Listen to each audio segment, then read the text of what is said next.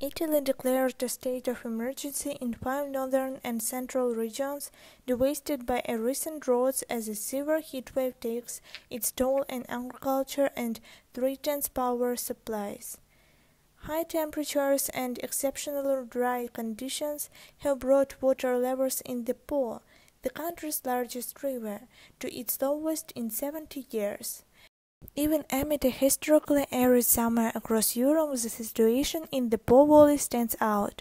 Months without rain and an earlier than usual halt in flows from melting snow in the Western Alps have made large swathes of the river bed visible. Hydroelectric power, which usually supplies 15% of the country's needs, is down 50% so far this year, while waters from the Adriatic Sea have entered into the Po Delta for a record 30.6 kilometers, threatening farming and drinking water supplies. Northern Italian towns are already rationing water.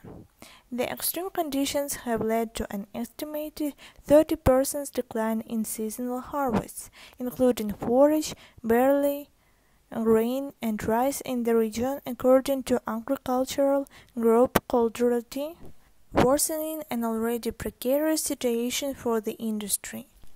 The government, led by Prime Minister Mario Draghi, will set aside €36.5 million in drought relief funds, according to a statement on Monday.